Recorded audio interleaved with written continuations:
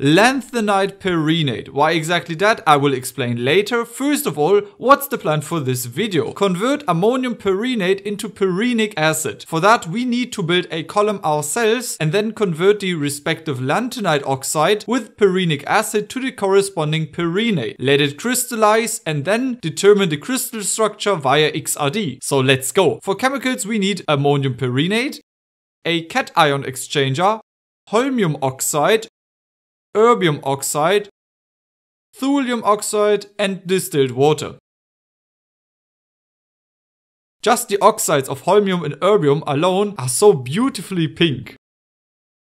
First of all, I have to weigh the right amount of ammonium perrhenate. It needs to be 5.7 milligrams of ammonium perrhenate, equivalent to 0.021 millimole. A weird number, I know, but smart people have thought about it and I will explain that in another video. The great thing about perrhenates is that they are extremely dense. This means it's a pain to weigh them out to the 0.x milligram accuracy. At this point, you're exchanging one grain for another. Pain. Ammonium perrhenate has an extremely high molar mass due to the 5D metals, and its salt often have high densities. I will do this 7 times because I want to have a supply of perrhenic acid for the future, from which other perrhenates can be made. But I wanted to show what pain it is to weigh out 5D salts. Here's the weighing of the respective lanthanide oxide. Now the weighted amount is dissolved in 200 microliters of water, and since we want to make perrhenic acid from the ammonium perrhenate, we need to replace the ammonium cation with the H+ cation. We do this with an cation exchanger. It's some acid residue bound to a resin that binds a cation from a salt and replaces it with a proton in this case. So in the form of our ammonium perrhenate solution, the ammonium ion goes into the acid group of the resin and a proton is released into the solution, and there the perrhenic acid can be formed while the ammonium ions are firmly bound to the ion exchanger. Now I have to briefly talk about the perrhenic acid again. I wrote HReO4 here. That only halfway reflects the reality. Perrhenic acid is actually an interesting metal oxide compound with a structure where water is coordinated to one of the 2 rhenium atoms. So what I'm making in the video is actually better described as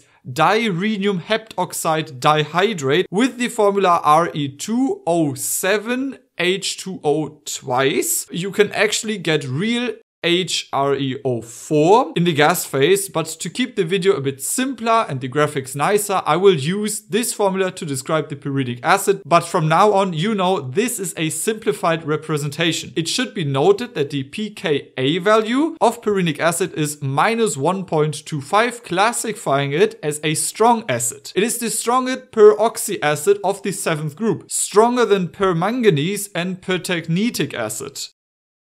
To build the column, the head of a plastic pipette was cut off and a part of the tip was cut off at the bottom. Teflon was painstakingly inserted at the bottom to keep the ion exchanger beads in the column. Now the ion exchanger is filled into the syringe, and now it's the important step. Check if only clear liquid comes out from the bottom or if the resin comes out. If the resin comes out, discard and start again. The ion exchanger should be fully saturated with H+ ions so that it can do its job well later on. For this, it is loaded with water. So water can act as an acid and saturate the acid groups with protons. Since the column is so small and the surface tension of water is so high, the air underneath has to be evacuated so that the water can't even get to the ion exchanger. Once that's done, the actual reaction can start.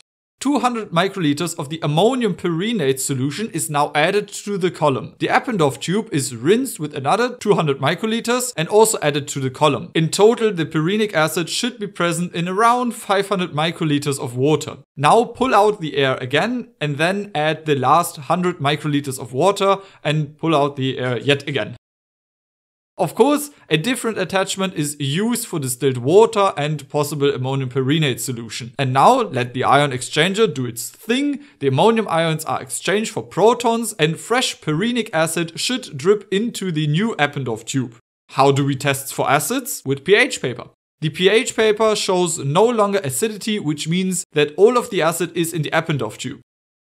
This is what it would look like if there were still some perrhenic acid in the last drop. So what do we do in this case? We just add more water and once again pass it through, and we will take a tiny sample and check if the acid is now out of the column. And there you go. we have perrhenic acid. What we are doing now is something that you might already be familiar with from high school on the topic of acid and bases, a neutralization. The lanthanide oxide is a base and it's added to the perrhenic acid. By using an oxide, only water is produced as a byproduct of the lanthanide perrhenate. Since the oxide dissolved poorly in acid, we assisted with heating. After 1 to 3 days, the oxide is dissolved as much as possible. Then the solution is placed on a slide to crystallize over several weeks.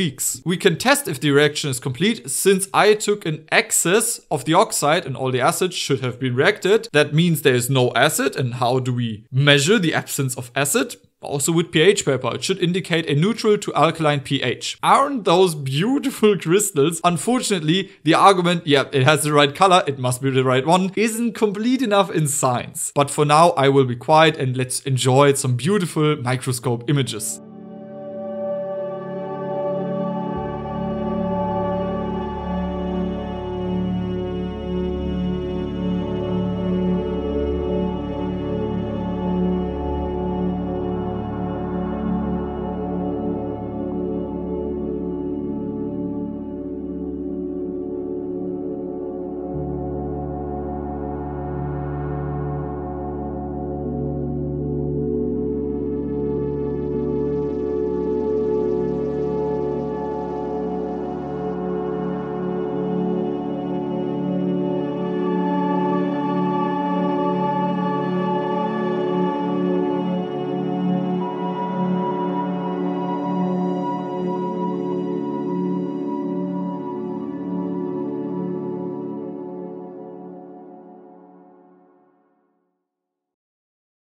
The attentive among you may have noticed that I now included praseodymium and neodymium, and erbium was missing. Here's a picture of the erbium. Unfortunately, it hasn't crystallized by the day of measurement, and the praseodymium actually had the research background that we really wanted to determine the crystal structure with the XRD, because no one has done that before us.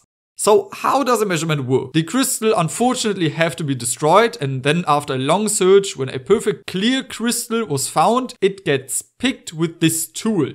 The needle with the crystal was handed over to the professor who inserted it into the measuring device. The crystal is rotated about all axes during the measurement in a 100 Kelvin cold nitrogen stream and must of course also be positioned in a way that it always remains in the X-ray beam. After a short test run, you can then check if the picked crystal is suitable for the measurement. For this, you look at the distance of the reflections and then you look how big the ring is that encompasses the furthest reflection. There is a number in angstrom below and it should be as small as possible. It is small when the ring is large, it's a bit confusing work. If the crystal is suitable, as it is here, the actual measurement can begin, and during the measurement time, which in this case was 1 hour, you will see something like this on the screen. Then the crystal can be removed from the device by the professor and returned so that the next crystal can be picked with the tool and then be measured again. If everything went well, you will get great crystal structures like these. So the green is the lanthanide, in this case it's Holmium 3+, the red are oxygen atoms, and the blue is the rhenium atom. Hydrogen atoms are not shown here, but you can clearly see how 2 water molecules of the dihydrate are coordinated to the holmium. In the program Mercury, which I'm using, you can also display the packing. With erbium you can see very well that this is a dihydrate. Since it didn't crystallize for me, I simply took the data from the ICSD, our go-to database for inorganic crystal structures.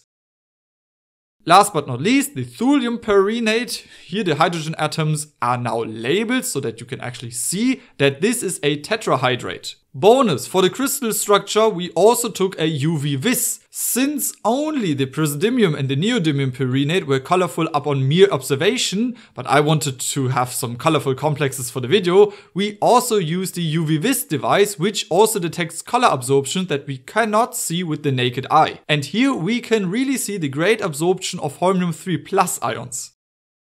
Thulium is a bit less spectacular, but here too we can see a match with the literature. The absorption peak in the red area here again proves the green color impression that dissolved Thulium 3+ ions create. Now it should be noted that a normal UV-Vis, in this case I can even cut it down to just Vis, only tells you that the lanthanide ion is in there. A solid state UV-Vis recording, such as here from the Thulium, would provide even better evidence that the lanthanide is indeed incorporated into the crystal structure.